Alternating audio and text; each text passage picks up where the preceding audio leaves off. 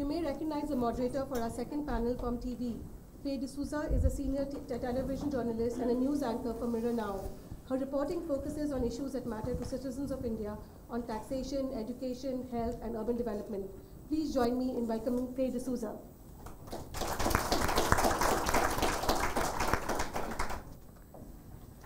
Good morning. It's a pleasure to be here, and I'm very, very happy to have been invited, and extremely intimidated by everyone else on the panel here. So I'm going to speak as little as possible so as not to expose myself. India is a country of massive and very, very interesting problems. 67% of our population is engaged in the process of growing food, and somehow still we have the largest population of hungry people in the world. Our healthcare industry, private healthcare industry, is expected to grow to $300 billion by 2022. But we have the largest population of people who don't have access to basic primary healthcare. We're among the lowest spenders of healthcare as a government in the world, spending only about 1.5% of our total GDP.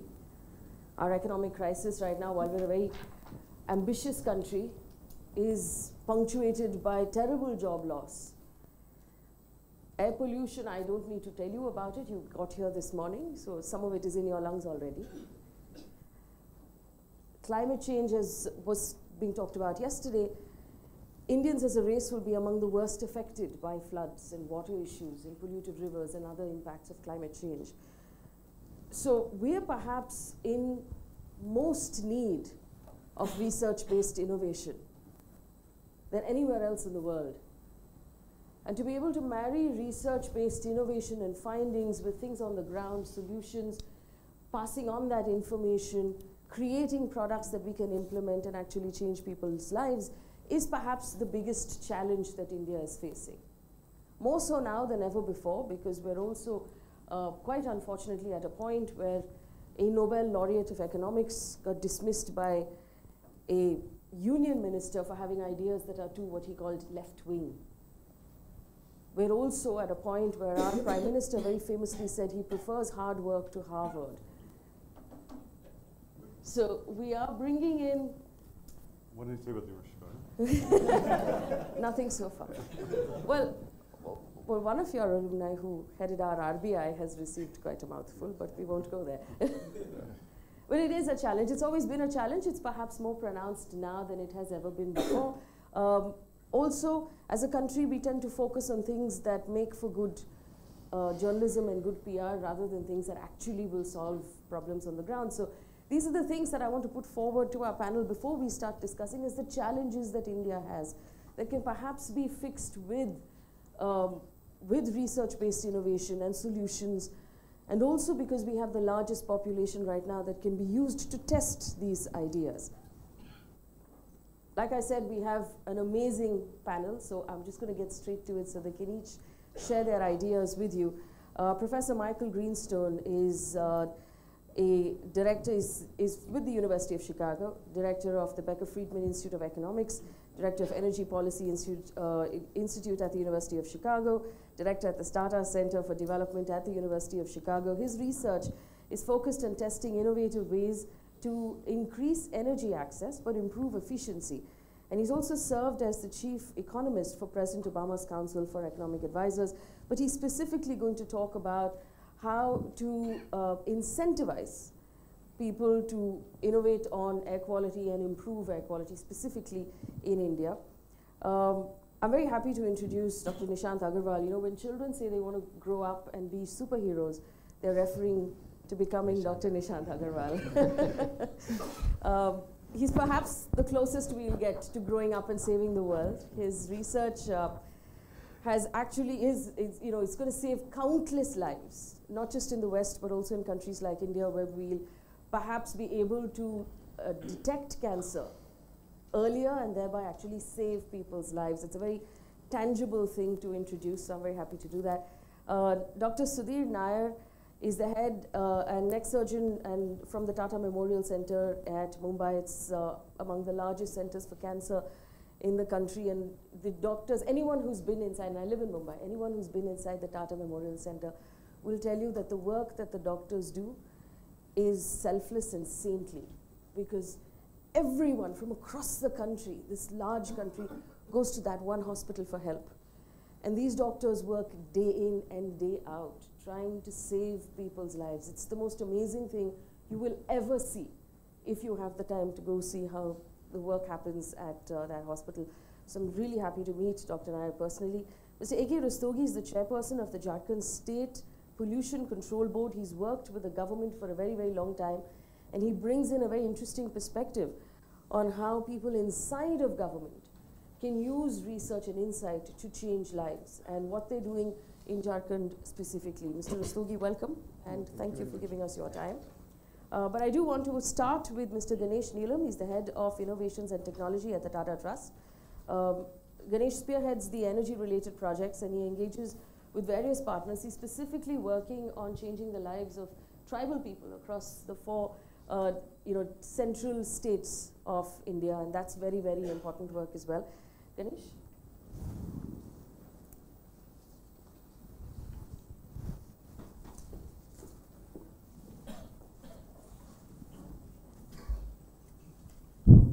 Morning, everybody. A warm welcome to all of you to this 5th anniversary of the Tata Center.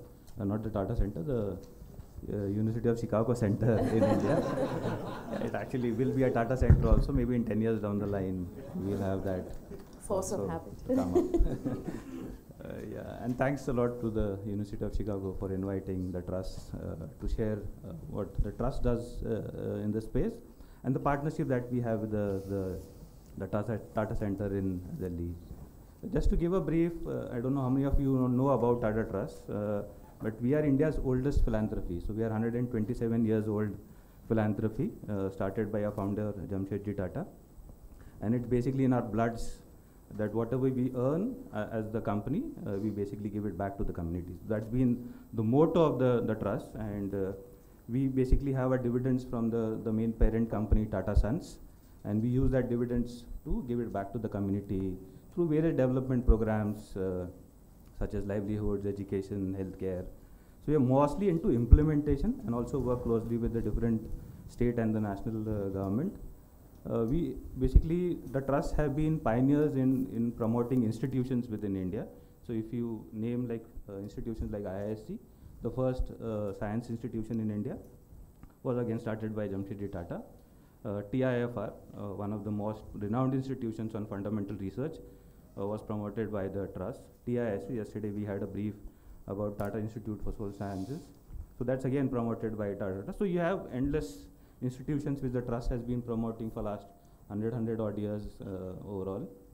And the recent additions to these institutions have been TIGS, which basically is again a partnership with the University of San Diego for us to work on genetic research for say issues like malaria, dengue and other such things. And one more institution which we recently promoted about 3 years back was a Foundation for Innovation and Social Entrepreneurship. So which a senior of mine, Manoj, basically looks after it, and he's also closely associated with the University of Chicago on this partnership that we have. So we have been working and promoting a lot of institutions over the years. And in the last few years, we also have been working very closely on looking at some strong partnerships with different universities within India, also outside India. And some of these partnerships are like the partnership that we have with MIT. We have a Tata Center at MIT and a similar parallel institution in IIT Bombay. Again, the focus has been to see how we can look at the technology and the research that these institutions work on and get them to action. So it's not only a research, but it also gets converted into action to the trust presence within India, and how do we take actions on these type of programs. The second important element of this partnership has been, it should be problem statement driven. So it's basically also understanding the challenges and issues that a country like India faces. How do we feed that back into the university system and ensure the professors and the students take up these research activities to come up with some, say, good solutions for the community to adopt, and then see how it gets scaled up. So these, like we are doing it with MIT, and we have a very similar and a very strong partnership with the University of Chicago, which has been underway for last 2 to 3 years. The Tata Center, which we are all sitting here at.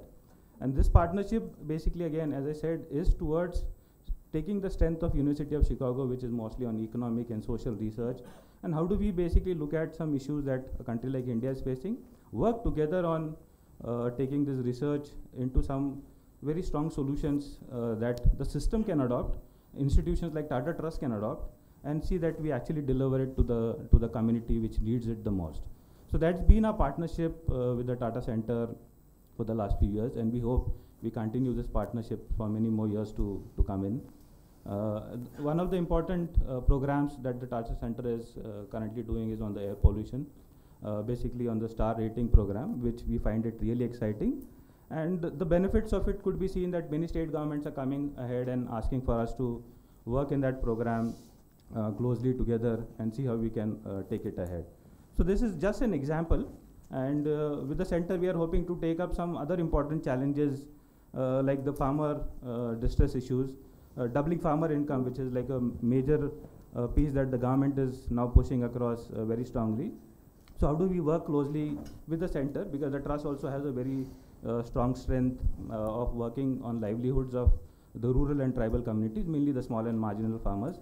So how do we work with the center on coming up with some real strong suggestions to the system as well as us to implement it on ground and enable a better life for these small and marginal farmers to meet their aspirations over the years to come. So we are hoping that this partnership continues on a long-term basis for us to take it ahead. And we work together on taking some real problems for us to engage in and then see how it actually could be brought into action. The trust basically will be the bridge between, say, the university and the system, or also the CSO partners that we work very closely to ensure that the research is not only in research but also gets into action very intensively. That's the core focus that we have. And as our mission is to work with about 100 million lives, basically positively impact these 100 million lives by 2020, we hope the center will be playing an important role on achieving that mission that we have within the trust and its ecosystem. So thanks a lot everybody for being here, and thanks to the center for inviting me to speak on this behalf. And a warm welcome again from the Tata Trust to all of you, and we hope we continue this partnership on a long term. Thank you very much. Thank you, Ganesh. I want to now invite Professor Michael Greenstone to speak to us about the star rating program. It's one that has actually made a huge impact and has been extremely successful. It's a great example of how research and innovation can help public policy. Professor Greenstone. Excellent, thank you. Happy to be here today. There we go. Okay, thank you, Ganesh, for those terrific words. It's wonderful to be in partnership with Tata Trust. In many respects, what the TCD, which is a creation of the Tata Trust and the University of Chicago, is an aim to solve a problem that can often exist in academia, which is that ideas can get created and then they can sit in journals, which I like to read, but I'm in a club of about 11 people who like to read them. Those ideas will never really enter the real world. This relationship and the creation of TCD is meant to solve that very problem, obviously as it relates to India in particular. And I'll just say, when we began on this enterprise, I think we had hopes that there would be lots of interest in engagement in research and impact in India from the University of Chicago faculty, but it was a little bit of a bet. There's been a just unbelievable, bountiful supply of Chicago faculty, including several who are here today, who have found that interacting and engaging and positioning their research to look at India is rewarding, both in terms of being able to test new ideas, but also to get those ideas out in the real world. So with that, let me just talk a little bit about the STAR rating program, which is one example. And again, at this point, this might be repetitive, but the Tata Center for Development at the University of Chicago aims to combine the rigor of the Chicago economics tradition with the Tata Trust's deep engagement and long history in India to produce research and impact in India. The model that we have and that we focus on is think of it as almost like a three-step process. The first step is pose an interesting question and then do some research around that to try to answer that question. Every academic wakes up every single day trying to do that, and that's what UChicago can bring to that. The second is that research, as I said, often ends up in journals that I like to read and not so many other people. And so how do you translate that research into something that other people can understand in the broader world? And so a big part of that is outreach, where we take, and we've built a really terrific top-notch team, many of them who are here today, lurking around the room somewhere, thinking about better ways I could be explaining things right now. They're really experts at taking these academic ideas and making them accessible and delivering them to decision makers. And then the third part is to take those translated ideas and convert them into action. And we're going to talk about an important example about that, and there's plenty of other examples. Plus, with Lenny, we're going to have a surprise bonus at the end of this panel that nobody knows about, but it'll be very exciting. Okay, so the specific thing I want to talk about is information transparency. So there's been an idea in environmental regulation for a long time that part of the problem, maybe when you look outside, is that nobody knows who's doing the polluting. And that if you would just arm the public with that information, they would either apply pressure to the industry or they would apply pressure to the regulator, and in some way, slightly unclear how exactly that would happen, that would lead to reductions in emissions or compliance with whatever the norms are. This idea is kind of took off in the United States in the 1980s, like rocket fuel, and so there's examples of it all over the world. This is actually only a partial. The first one was a toxic release inventory in the United States, which provided the public with, to my eye, completely incomprehensible information about emissions from individual plants. Canada has a program. There's a program in Africa. Ma Jun, who is really a superstar in China, started a program. And then there's also a program in Australia. Now, what all of those programs have in common is that no one ever bothered to figure out if they were working. It was just great that they existed. And so what we are trying to do is we started the star rating program in collaboration with the Maharashtra Pollution Control Board to try and take that really basic idea and see if you could, if that was effective at leading to greater compliance with laws. So the first thing was just to compile information on all the plants of a certain category in Maharashtra, what their pollution emissions were. Then that, of course, is reported in things like micrograms per cubic meter, which is not something that normal people talk about very often. And so we turned it in, and I'll show you this in a second, into industry performance ratings that are just stars, kind of like Yelp, or I guess Zomato. And then we distributed report cards and published the ratings on the website, all with the idea of, well, maybe this will be effective. And the research component of this is that we did this for several hundred plants. We only made the information public for half of them, randomly assigned. And then we're going to test whether or not this leads to reductions in pollution. This program has been very successful in terms of drawing a lot of attention and political excitement. The Chief Minister launched it in 2017. The Maharashtra Pollution Control Board distributes report cards, actually, and it's begun to seep into the regulatory process. They now hold meetings in towns throughout Maharashtra and then make the industries come on stage and accept their report cards. The five-star industries come and very gleefully accept it, and then they issue the 1- and 2-star ones in public, which sometimes people are a little reluctant to come on stage and pick that one up, but nevertheless, they have to come up and do that. And then they've started to use those stars to alter the way that they regulate. So if you're 5-star, the chairman and I talked about this last night, this isn't jargon, but there's regulatory relief if you get 5-star, and you face fewer inspections and things like that, and the 1-star gets greater attention. Now, these kind of things, it's like the story about the tree falling in the middle of the forest. So we were worried we were going to build this website and no one would know about it. And so a lot of effort has gone into making sure that people actually know. And so I actually I don't have a Facebook page and I don't have a Twitter account, so I don't really know what any of this means. But I think it's a lot. And there's a map from the website which shows all the industries who have ratings, and then you can click on them, or you could click on this guy, zoom up, and you would see the whole history of this plant, what their ratings are, and provides exactly this information, although in a much more accessible way than we believe has been done previously anywhere in the world. People got so excited about this program that the Odisha state government has contacted us, and this is the scale-up part, and we're now working with, have launched a star rating program.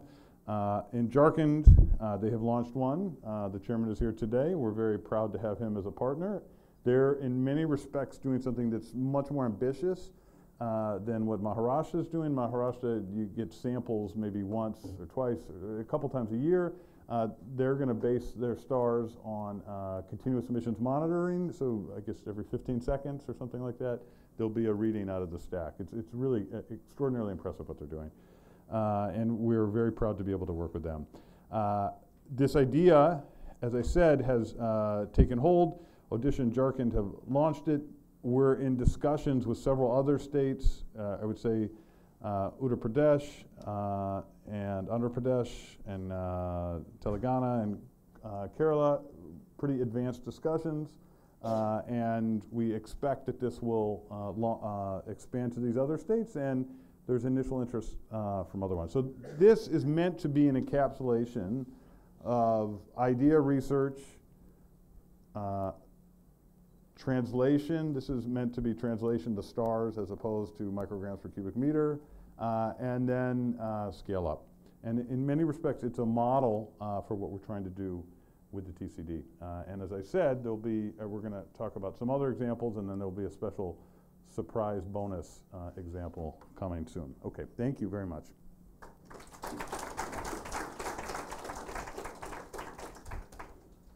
Thank you, Michael, and with 30 seconds to spare. I do want to invite Dr. Nishant Agrawal to speak right now. Again, a brilliant example of how research can change lives and how research can actually be brought in to public policy to save human beings. Thank you, Faye. Your introduction was very much exaggerated. You don't want to hear what my wife calls me. But I think everyone in this room is actually a superhero. Anyone who does not accept the status quo and wants to make the world better, for me, is a superhero. So thank you, everyone. So I'm going to switch subjects a little bit and talk about oral cancer. So there are about 600,000 cases of oral cancer worldwide. India has about a third of them, so about 200,000. It is the third most common cancer in India. It's the most common cancer in men and the fifth most common cancer in women. There's a pretty significant toll. Treatment for oral cancer is about 500,000 rupees, which is much greater than the per capita annual income for most people who work in India. And people who get treated for oral cancer generally cannot afford their treatment, so they have to sell assets or borrow money with loans, and they don't always return to the workforce. So it is a very, very significant health and economic burden. So don't get grossed out. I don't know how this is displaying, but this is a tongue, and this is a cancer, which is not supposed to be here. And this is, unfortunately, the stage. This is probably a stage 3 cancer that most patients present with. So at stage 3 or stage 4, the prognosis for this patient would be about a 30 to 40% 5-year survival. So pretty abysmal, and that's with full treatment, which would be a combination of surgery, radiation, and or chemotherapy. But unfortunately, most of our patients present at advanced stage cancers. This is the ideal state. This is what we would love to see. This is a chip shot. If this patient recurs, this is my fault. If the patient in the previous picture recurs, it's maybe not my fault, just the aggressiveness of the tumor. But this is so rare that we see a lesion in an early stage, in a precancerous state, or a stage 1, stage 2. So as Michael alluded to, this is a journal. It's from the American Dental Association. We published this. We were very happy. This was an evidence-based clinical practice guideline for the evaluation of potentially malignant disorders in the oral cavity. So all the major medical centers in the US contributed with authors there. I was an author. Again, we were very proud of our work. And we published guidelines to show what the workflow would be if a patient has a suspicious lesion. And the problem with our guidelines, again, this is the theoretical versus practicality of this, it actually falls apart at the first arrow. So we did a lot of work, we published this, it was, I think, the most downloaded article, but it's not practical. So for this, in India, a person would need a biopsy, and the ratio of a patient, a high-risk patient, to someone who can actually perform the biopsy and perform it and interpret it is 1 to 2,000. So the odds are against us to find an expert who could actually do this. So we can't even go further down because we can't perform a biopsy. We don't have the resources in the field. So we went back to the building blocks. So you can criticize us for this, but this is sort of the foundation of life. So DNA gets transcribed to RNA, which gets translated to protein. Decades of research has indicated that cancer is a genetic disease, meaning there's mutations or errors that occur in our DNA. And there are different parts of the genome. So there's the whole genome, which is about 300 billion base pairs, or the exome, which is the coding part. So that's the part that actually becomes protein. So there's about 20,000 genes in the exome of a human being. So there's a lot of genes that could be potentially mutated in cancer. So for our work, what we defined were 7 genes. So out of 20,000, we identified the 7 most frequently mutated genes on oral cavity cancer. So if you look, this is an idealized version of the human genome right here. So 23 paired chromosomes is normal. Because of mutations, you get the cancer genome. Now, if you look at this closely, you would see that there are a lot of mutations that occur all throughout the genome. And if I give it a second to look, maybe I'll guess there's 20 mutations. If I spend a longer time, I'll probably get the right amount. But if I look at each single book, and read it 10,000 times, which is this depth of coverage, how much will I read a single word? I'm very unlikely to make a mistake, because I will see all of these mutations. So the cancer genome is only slightly different than our natural human genome. And so what we're really, the problem is that we're looking for very rare events, sometimes as rare as 1 in 1,000 or 1 in 10,000 events that we're trying to identify. So this is our first president. I was going to use Bala, but I don't think he looks good with a mustache. But you can see, again, the challenge is finding these rare events. So I made it easier. So this is normal George Washington, and here's the George Washington with a mustache. So again, the challenge is to identify very, very rare events, 1 in 1,000. But now we have the technology, the next generation sequencing, which you may have heard of, which allows this pretty readily. Where the Human Genome Project was completed in 2003 at a cost of a few $1 billion and took over 10 years, now we can do the same amount of work in a matter of weeks at about $1,000. So this is all doable now. So what we did was we are able to find the needle in the vast majority of cases. So we developed a highly sensitive and specific assay to identify tumor DNA, so these mutations that are shed from tumors into the saliva of patients. So non-invasive, minimally invasive, and this is field ready. So all you do is rinse your mouth with salt water, and then you put it in a preservative, which is stable indefinitely at room temperature. So there's no freezing, and the processing only occurs when the centralized lab receives the specimen. So this is pretty practical. And it's a liquid biopsy essentially. So this is P53, which is the most commonly mutated gene in human malignancy. This is the primary tumor in A. And then this is the oropharynx. So you can see these lollipop plots, they're sort of mirror images. So we have about 90% concordance, so we don't really have to go back to the tissue. So that first algorithm where you need expert surgeon to do a biopsy and expert pathologist, now you don't need any of it. All you have to do is rinse your mouth with salt water and then send out your sample. So the health technology life cycle is a bit complicated, and it's actually very hard to bring things to market. But I really want to thank the TCD for helping us make this happen. You know, every step of the way we said we want to do this, and it's always, yes, sure, how can we help? And they facilitated every process of this.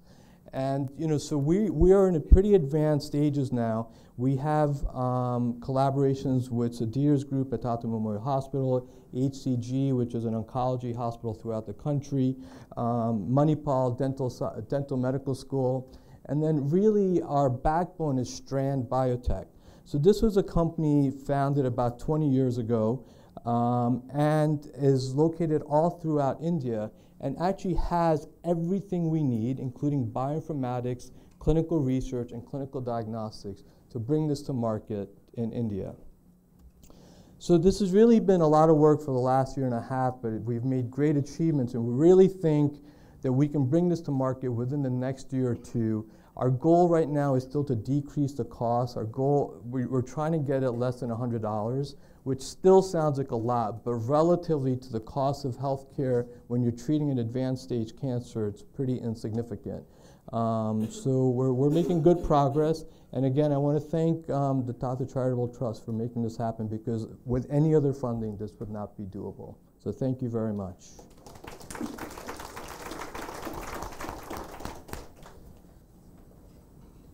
Thank you. It's time now for that special surprise that we were promised. I just want to bring in Lenny Chaudhary, who's going to introduce something very interesting that I understand we're debuting. Bonus. It's a bonus. We're debuting here. So it's a special peek to you. Lenny, Thank you. Thank you so much, Faye. Well, in continuation to what Michael mentioned and Nishant said, we definitely want status quo to change.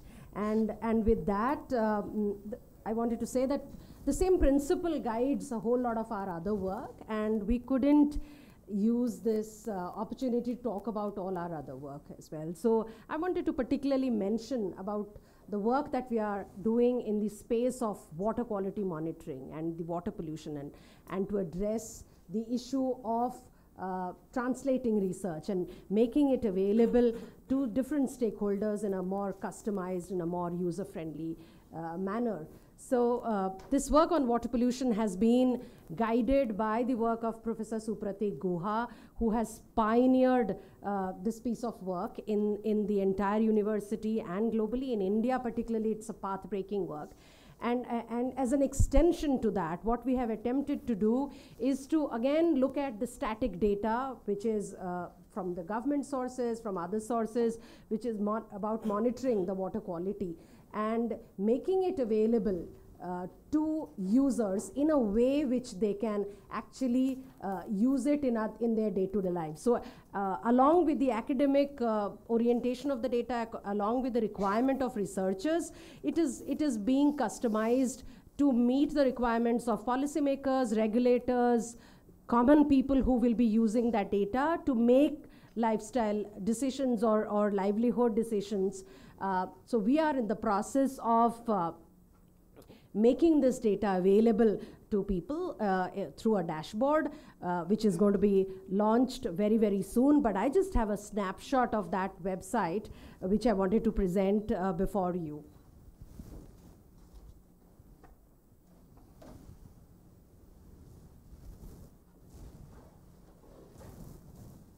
fastest time ever seen. Pretty fast.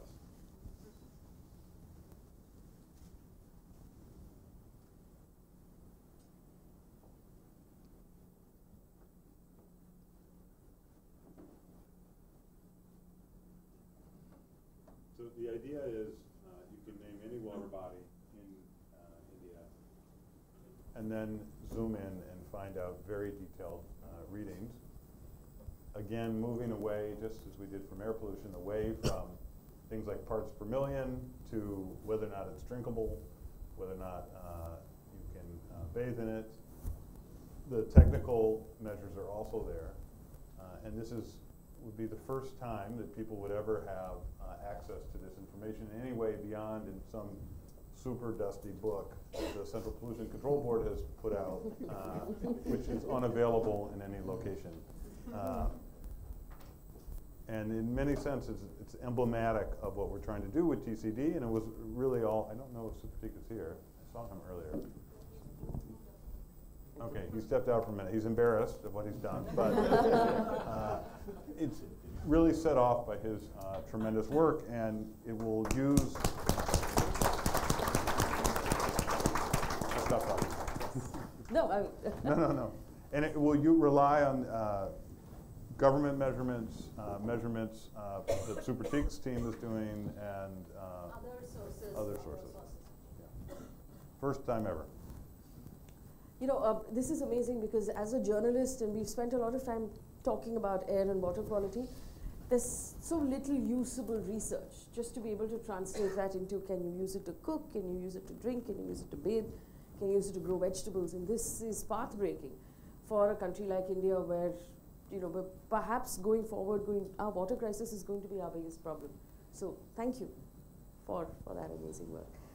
I want to be able to start this conversation right now with the panel. We'll also open this up to questions from the room in a little while, but I want to start with Mr. Rastogi. Mr. Rastogi, we'll pick up on the point of dusty books in your department, and there is a lot of work that is done by pollution control boards in various states. Unfortunately, again, the media pulls up these boards on a regular basis for perhaps failing, but we don't look at it enough for the work that has been done. How important, in your mind, is research like this in helping you do your job? First of all, I'd like to thank University of Chicago. See, what happens, first time I'm meeting the universities which are coming forward for research based to the field level transformation. But I have not seen much of the universities coming forward for that. See, first time when I met people from University of Chicago, the perception about research, industry and regulator, that was different. Regulator seems to be, idealistic situation. You are sitting ideal away from the public. Yes. Industry, they are also afraid of regulator. And researchers, journalists, they talk in their own domain. You see, a lot of things have been done in past, and we have been continuing to do this. See, enactment, what I feel, enacting law is not sufficient.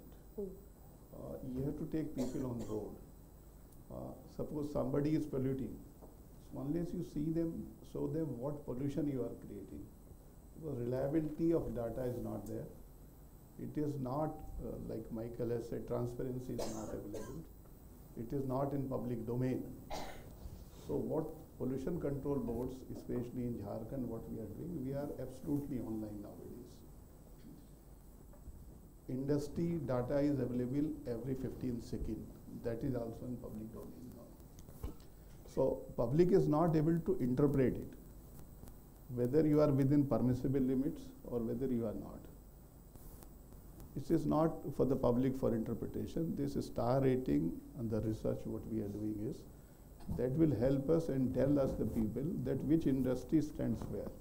If it is 5-star rating means they are more than the compliant. Yes. So public also will have a perception that this industry is good, because we cannot say you cannot close the industry because development has to go side by side. Now what we have to do is, this is a 5-star industry. and this is a one-star industry. Our focus will be on industry which are not performing well. So, like you said, we have been having a lot of battles with the journalists that air pollution is there, now water again is come up. So we'll have a lot of issues. But my point of view is we have to inform people and we have to inform industry what corrective measures has to be taken. And how will they behave? That will depends how we communicate with them. Yes. That is also very important. So changing the role of the regulator from just someone who raps people on the knuckles to actually offering them solutions and pushing them to solve problems. That was really difficult for the regulator because your mindset is such that you regulate. Yes. And I think people are changing now. Like what we have done, every month we are holding stakeholder meetings. Yes. And now we are open. Sometimes, regulators are criticized that you are not open. Now everything is on website. You can see your data. And now we are offering that if you are compliant, lot of incentives will be given to the industry. Like, we have mandatory inspections. We said once you are compliant, once you are 5-star, or may not be even 5-star, once you are compliant, and your data is available on website, anybody can question your data.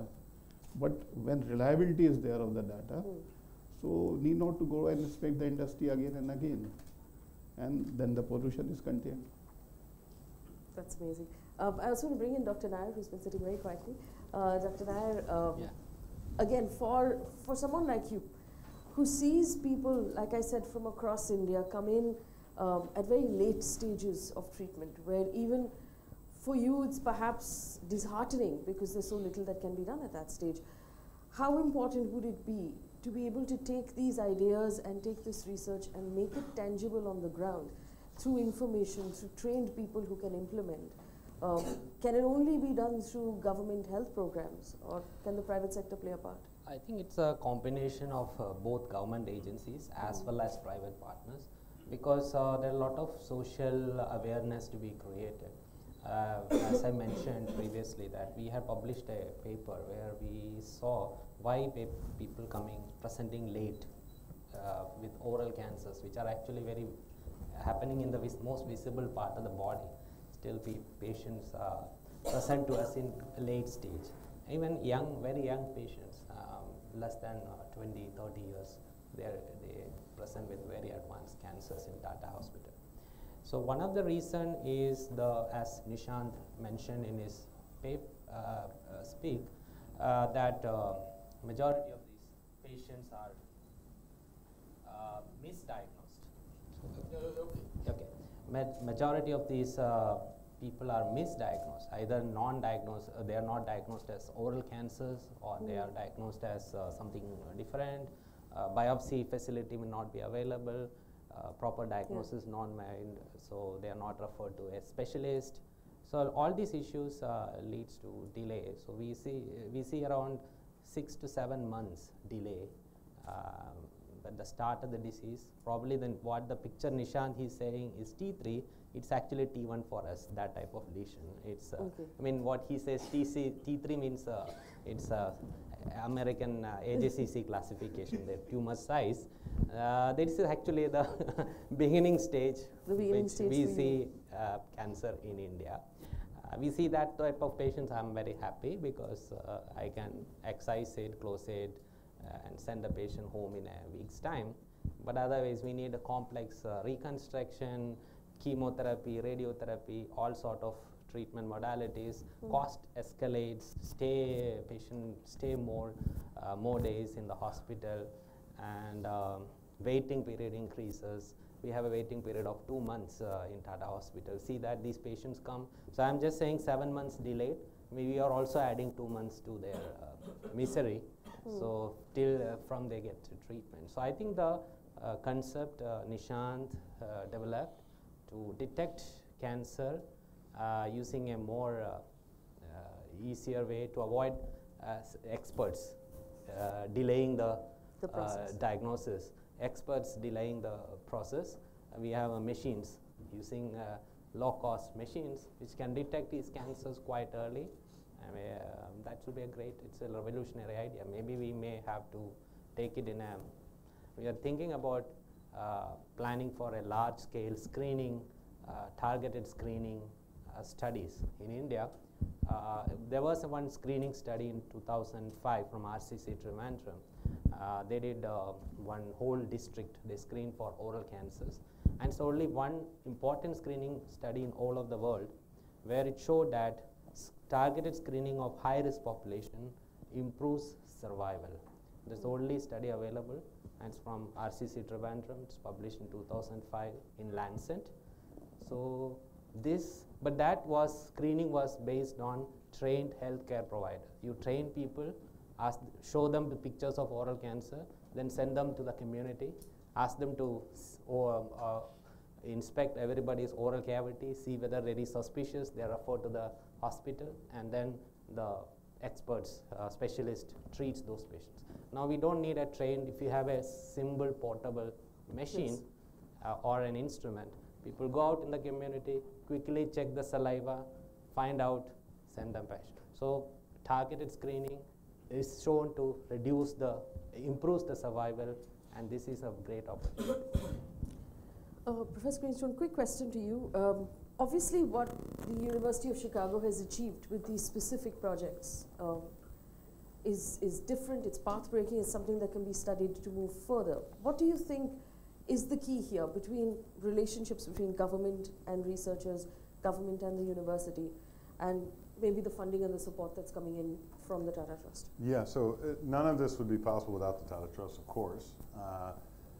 I think there's this step between the research, when I write a paper for Nishant and he writes a paper for me, that's all great and we have a club, but there's this step, although I do have to renew my subscription to the American Dental Association. Don't do it. You don't need it. But there's this step with connecting with the outside world, and that is, I think it's kind of uncharted territory. Yes.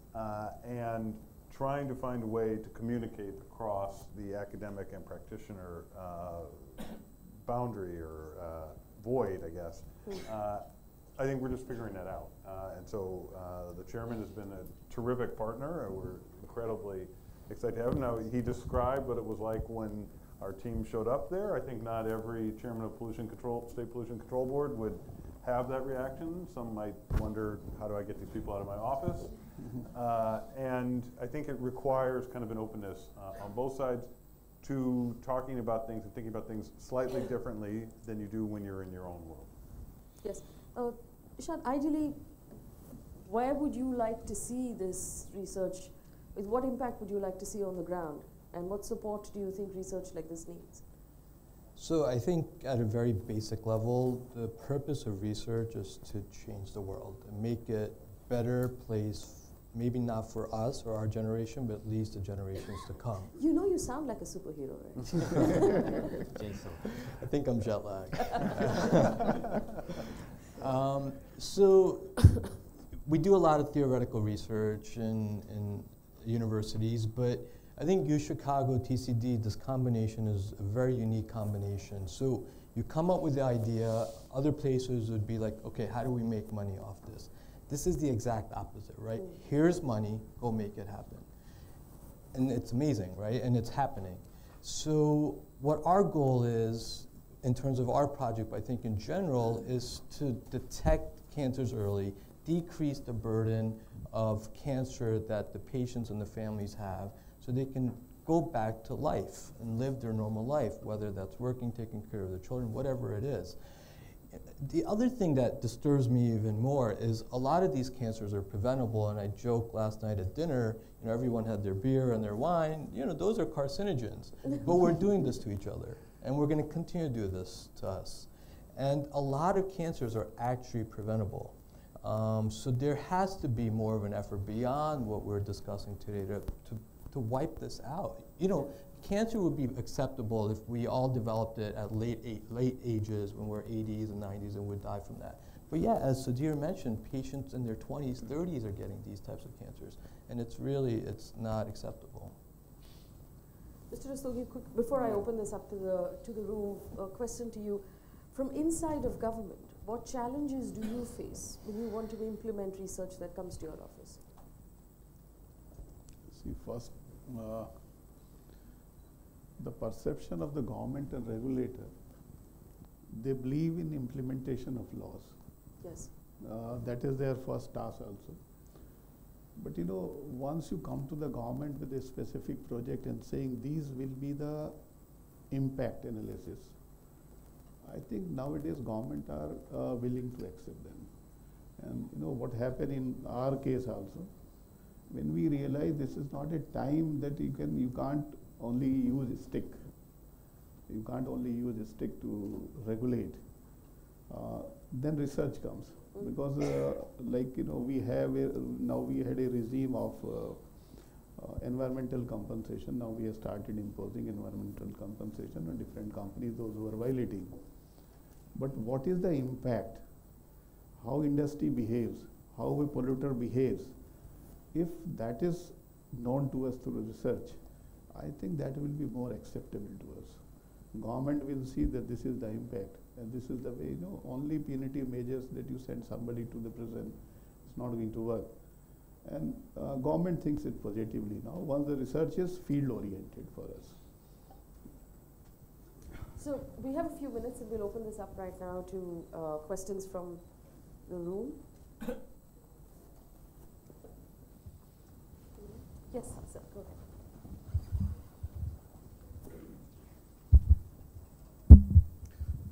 Well, thank you very much. Very, very enlightening. I'm Nafis Mir. I'm from Erie. One of the things that we're looking at is the whole issue of air pollution, particularly from rice straw burning, along with colleagues here. I was very interested in the STAR program, but it's linked to what the what has just been said about incentives and understanding incentives.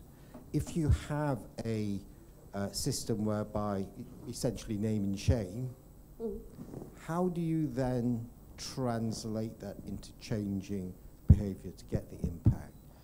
One of the issues in what we're facing in Delhi is that everyone knows what the issue is, everyone knows what the problem is. What we don't know is getting the right incentives to change the behavior. How do we do that? Yeah, so I think terrific. The STAR rating program aims to do exactly that. And it aims to provide incentives for firms to become 5-star as opposed to 1-star. And in truth, we're in Maharashtra, we don't have enough samples for a statistically significant result yet. But I think in about 6 months we will, and then we'll have a sense of whether or not this public disclosure program provided enough incentives for firms to clean up effectively. So that's one aim, but there are plenty of other ways one could do that. We're working with the state of Gujarat. This is also a TCD project, and have a cap and trade program for particulates emissions. And that has now been running for a while and has very exciting results. Seems to be reducing emissions and reducing industry compliance costs quite a bit. That kind of market mechanism is a surefire way to provide an incentive for people to reduce emissions. And there's several other projects that we have ongoing. And of course, the regulators have a wide variety of their own tools available as well. Yeah. Mr. Rastogi? Yeah, I'll write. See what you said, you know, incentivizing industry or a polluter. Once you are compliant, we do not have any mechanisms to incentivize them. Now what we are doing is, we have announced in our, like in Jharkhand, what we have done is, if you are compliant industry, need not to come to the pollution control board, and then you get your renewals, because there are certain mandatory requirements to run industry under Air and Water Act. So need not to come to the pollution control, directly from our website you can do that. So the impact was, the moment we announced, what has happened is, industry started regulating themselves. Now their data is visible on our website, it is visible to the public also. Now there's a pressure on them from the civil society that you are not complying the norms. So the change is not going to come in a day, it will take some time, but we have started the journey. I think I am hopeful that we will be able to achieve our targets very soon.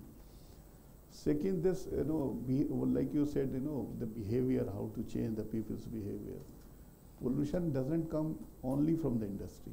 There are many more causes, many more pollutants, those who are creating that pollution. We have to create awareness, like for single-use plastic, we did a lot of awareness. And it creates a lot of impact on environment and human health also. But you have to tell people, it's very easy to say that you phase out single-use plastic, but it's very difficult to do that. And you have to tell people, you have to tell them. I just want to ask you, when it comes to crop burning or firecrackers or single-use plastic, there's no industry per se to sort of name and shame. Yeah. Is banning the best way to do it? Just take it off the market, just make it contraband? Is that the best way to do it?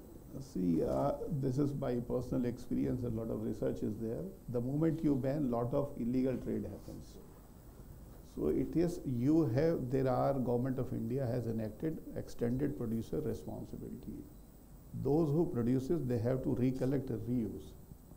What we have done in case of Jharkhand, because I am well aware about my state, last about 20 days, what we have done, we have collected the plastic and it was taken to ACC clinker plant, where it can be used as an alternative fuel. Because all of a sudden you cannot ban anything unless you create an alternative. Yes. And second, a lot of employment is there. So create a mechanism to regulate, create a mechanism to reduce and recycle. That is the only option.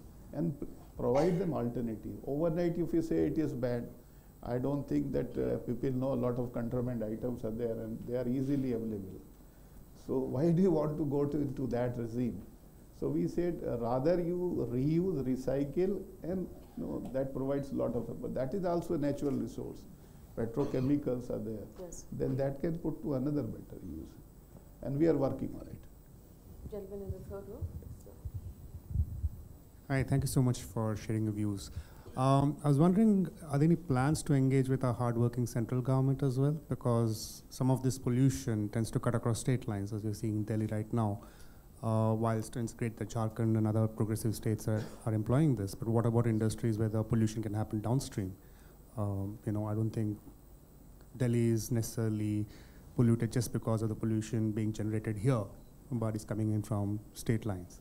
So are there any plans to engage? Yeah, no, there's a lot of the work we do, the MOEF-CC or the CPCB plays an important role in, and indeed later today I will be going to the MOEF and talking to them about some of the programs we're doing and ways to get them to be used across multiple states. But I think the chairman will have a much better. You have our best wishes and we wish you very good.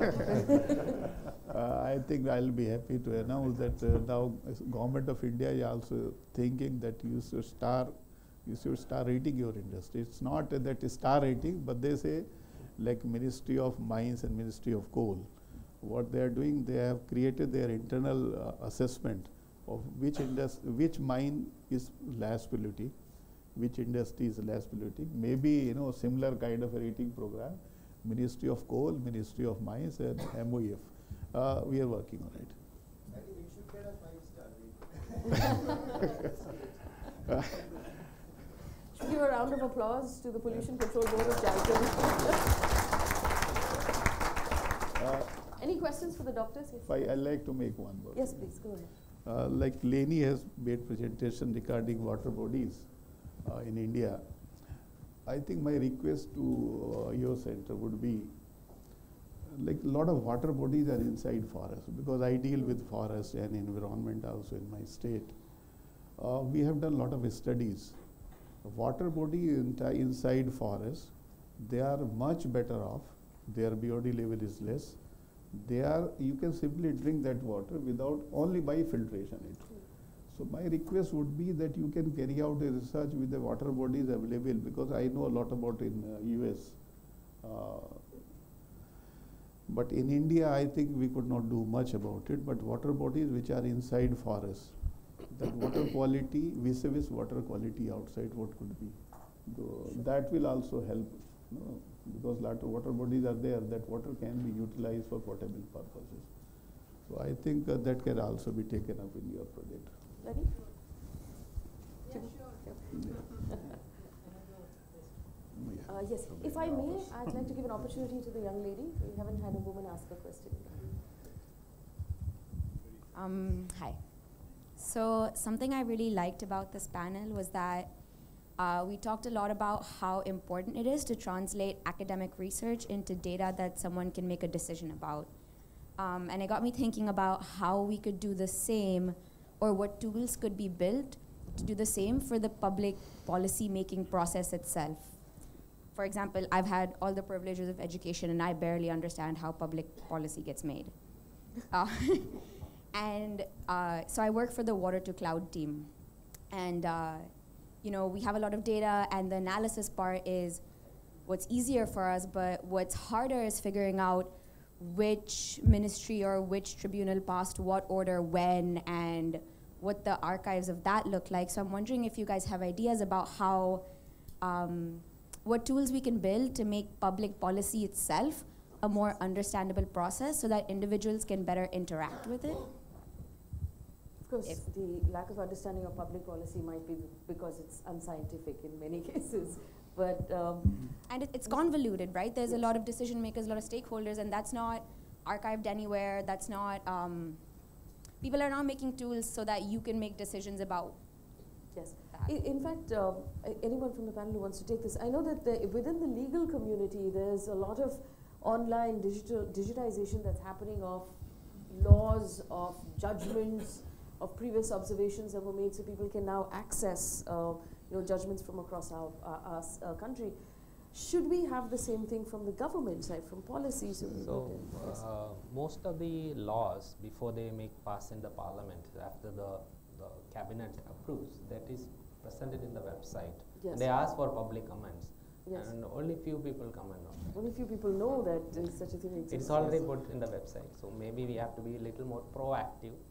Go to the website, download the laws, maybe spend some time, go through the hundreds of sections, subsections, and yes. You can comment on it. A lot of times these things are put up for public comment and feedback in, like you said, very difficult ways to understand, and the public feedback is rarely taken on board. So that's So I think that is discouraging. where NGOs can chip in, and they can make it a little more palatable for the public and highlights important aspects of these things. Yeah, it's not a direct answer to your question, but I think it's related. There are two features of the American political policy-making system that I wish I saw in, there's some that I wish I didn't see in other countries, but these are two that I wish I would see in other countries, including India. The first is the Congressional Budget Office. And the Congressional Budget Office has as their mandate to do budget scoring of bills and to make assessments of what the impacts on the budget and the economy will be of various different legislative proposals. And when you go back in time, before there was a Congressional Budget Office, the quality of the debate about bills was much worse because basically nobody had any information. The only information that was available came from the president's team, and so Congress didn't have an independent voice, or didn't have any independent analysis. So that is extraordinarily useful institution. A related one is, it has one of the world's worst names, the Office of Information and Regulatory Affairs, OIRA, and it basically conducts the same style of thing for regulations. Now, that's only exists inside the White House, and so there isn't an independent one from Congress, but it's kind of spreads sunshine around so that there's information. And then when they ask for public comments, there's much more information available to the public to base their comments on. I think more powerful than public policy is to change individual behavior. Regardless of the public comments on policy, I think it's not as useful as if you actually change individual behavior. So if we all decide that we're not going to drink water out of a plastic bottle, and if anyone here has that and we say, why are you doing this? This is a great achievement, and I don't need to pass a law for this. So I think it's very hard. That's the challenge, is to change individual behavior, but I think that's the grassroots efforts that we can make. Mr. Rastogi, is there a need for a better understanding of how our government structures work? Because in India, unfortunately, unlike in other parts of the world, people only see the minister or the state government. The actual structure that that's behind every ministry, how the laws get made. There isn't too much that's understood or known about that. Should we remedy that? I think that is available on website. What he has said is, whenever, because I have been a party to for many bills laid in the state legislature, and my feeling is that a lot of people, they do not come forward. Nobody reads those. It is all, most of the time it is available in the website, and we hardly get public comments. So either we have to be more open in the public, because website it is there, and we hardly receive any comment. Second, what could be that if you have a list, if you proposes something, in India you have a provision to introduce even a private bill that can also be placed in the parliament. Yes. That is also possible. And structure, it is available on every ministry's website, what administrative structure you have, and how the law is passed, it is also available on the website. But it is not, people may not able to understand how government works. Yes. That could be because I am being a part of the government, because I don't feel that. But from other side, people may feel otherwise. In fact, I want to give you an example when the city of Mumbai decided to cut down 2,500 trees in an island that can barely afford that. There were public comments that were invited. They got 80,000 objections from citizens, and they ignored every last one of them. And they went ahead and cut those trees anyway. As a citizen, that's very disheartening. To have actually, I think the steel flyover in Bangalore was another example where citizens came together. But this was an amazing example of citizens who literally showed up in the middle of the night and said, we will not allow you to cut our trees. And the trees got cut nevertheless. So maybe there has to be, while I completely agree citizens have to be more active, the government has to be more receptive to what citizens want. That is true. Because I also read in the newspaper regarding that incident. I have also been disturbed being a forester. Basically, I am a forest officer, so I was also moved by that. I think what is happening is we have to create a balance between two. And I don't know what was the situation in Mumbai, why they were forced to take a call on it. But sometime I have seen in many places, government do succumb to that, and they do consider. Like if you do it in Kolkata, in West Bengal, because it's very close by, and whenever there is people cry for the trees, yes. And government, in most of the cases, has avoided cutting trees. Well, I could tell you what went on behind the scenes, but we only have 5 minutes. Yes, I'll just very quickly. Yes, please. Again, a question on the 5-star rating, as well as spin off on what you suggested or spoke about. A lot is being done about saying that you are a 5-star or 4 or a 3, and awards, etc. But is the government or any other body trying to assist people who are 1s and 2s to reach the 5-star level or a 4-star level? Is any such program being organized or any initiative in that regard? Yeah, basic idea of 5-star rating is not only to tell people that you are a 5-star. See, what data you get, there are 3 stages, what Michael has said. One is quantity of data, second is quality of data, and then how you, from quantity to quality, how do you migrate? Basically, that is a 5-star rating. Because if you tell industry that you are not 5-star, you are 0-star, that is not going to work. We have to help industry that from 0, how do you move to 5-star? That is actually the 5-star rating program. It's not that we only rate you that you are -1 or 0-star or you are 1-star. We will tell that calibration, your installation of devices is wrong, what measures you can take. And otherwise, simply rating industry that you are bad and you are good is not going to serve any purpose. Idea is to help them. And that is the 5-star rating program is. I believe we've run out of time.